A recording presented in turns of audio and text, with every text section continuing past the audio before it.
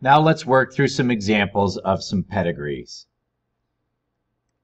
In our first example, we'll discuss nearsightedness.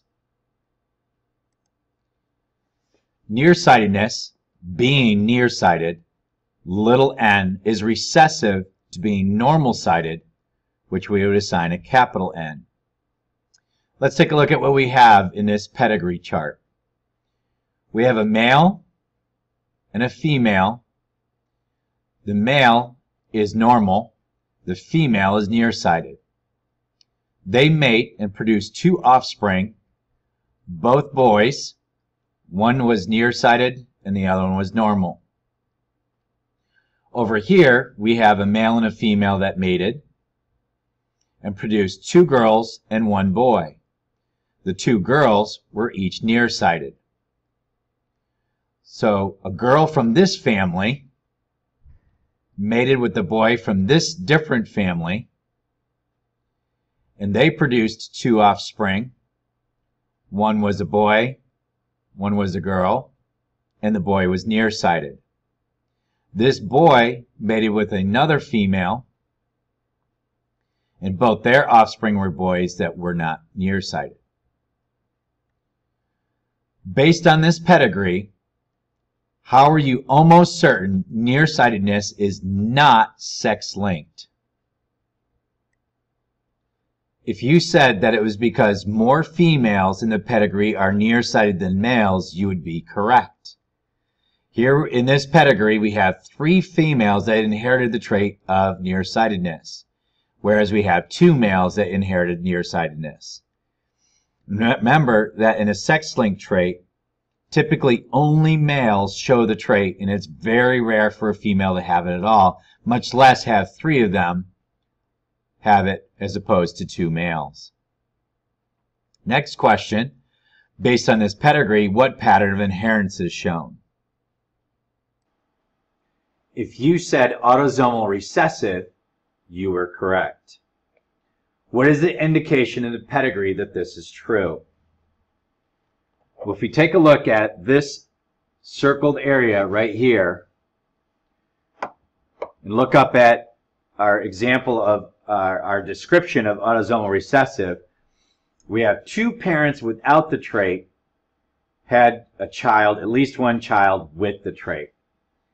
And you can see in our example right here that this dad and this mom both were normal-sighted, yet had 2 children that possess the trait. This is a dead giveaway that this is an autosomal recessive inheritance pattern. All right, next let's take a look at another example. Here we have Waardenburg syndrome, where having Waardenburg syndrome, capital W, is dominant to not having it, little w. Well, it probably wouldn't be a good idea to try to decide what's going on here without knowing what Waardenburg syndrome is. And people that have Waardenburg syndrome typically have hearing loss, 2 eyes of different color or 2 colors within the same eye, a lack of hair that's white, and also sometimes have white skin patches. You may recognize this female pictured here, and her name is Kate Bosworth. Kate has 2 different colored eyes. In fact, not only is this one different colored, it also has 2 different colors within the same eye. And she has a white forelock of hair right here on the front of her hairline. She exhibits 2 of the symptoms of Waardenburg syndrome. She's a famous actress. The question is, based on this pedigree, what pattern of inheritance is shown? There's 2 things here that give this away. First, having Waardenburg syndrome is dominant to not having it. Well, most people don't have it. Most people are recessive. So having this, being rare, is dominant, is the first clue as to which inheritance pattern this is. The second, if we take a look at this section of the pedigree right here, we can see that two people displaying the trait that are recessive for the trait have an offspring that is dominant for the trait. If you see this, two people that are recessive to the trait produce someone that's dominant for the trait, that's a great indication that the inheritance pattern is autosomal dominant. So we had two ways to be able to tell that that was going to happen there. All right, next, our last example here, example number 3, colorblindness.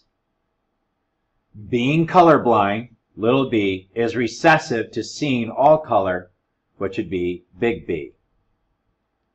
Take a look at the pedigree, and based on this pedigree, what pattern of inheritance is shown? If you said sex-linked recessive, you are correct.